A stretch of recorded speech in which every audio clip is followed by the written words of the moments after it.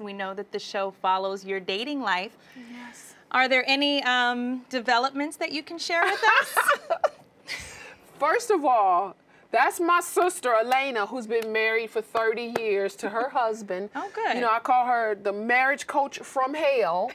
You know, I am an equal opportunity dater. You know, I'm not a traditional woman. I just feel like, you know, I'm happy with being by myself, but I'm also, now I tell women this too. I'm not like some of my girls who are affluent, who work and make a lot of money, and they always say, I don't need a man. No, no. You need a man.